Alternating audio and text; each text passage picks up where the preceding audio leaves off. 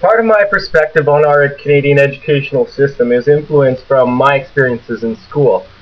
I remember the standardized testing I was required to take throughout the various grades.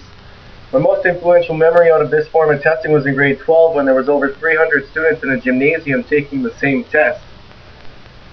As part of my proposals as Canada's next great Prime Minister, I emphasized that encouraging research and design builds quality education and trust for a government who believes in furthering the pursuit of knowledge. As a student, I have become critical about the way standardized test scores have become problematic tools for school accountability, simply because examining test scores rely on a few factors, including what we learn in school, what we learn outside of school, and our innate intelligence.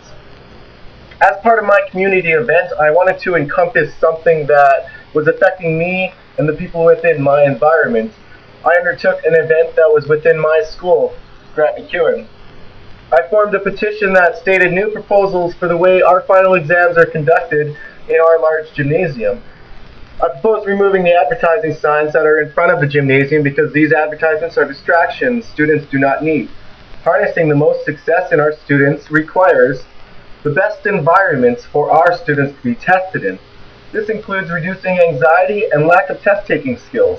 My petition favored reducing the size of space final exams are given in and the removal of advertisements.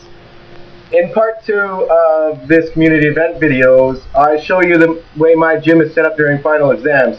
It shows me talking, but I accidentally dubbed over the video with a song by Xavier Rudd.